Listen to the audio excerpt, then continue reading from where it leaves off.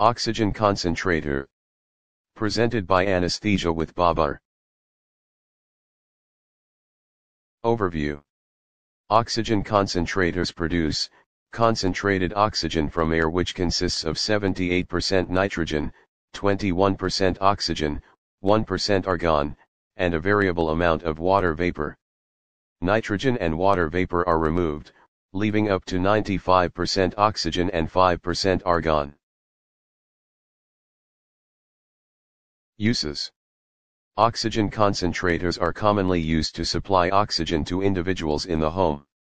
Larger concentrators may be used as a backup to the primary hospital oxygen supply or as a main oxygen supply in remote hospitals, where deliveries of oxygen are unreliable. Advantages. They are a cheap and reliable method of supplying home oxygen. Concentrators avoid or reduce the need for commercial deliveries of oxygen. Disadvantages. If used at low flows on an anesthetic circle system, argon accumulates, eventually producing a hypoxic mixture. The system will stop producing oxygen if the power supply fails. Thank you for watching. For more presentation, subscribe my YouTube channel and click on bell icon to get notified.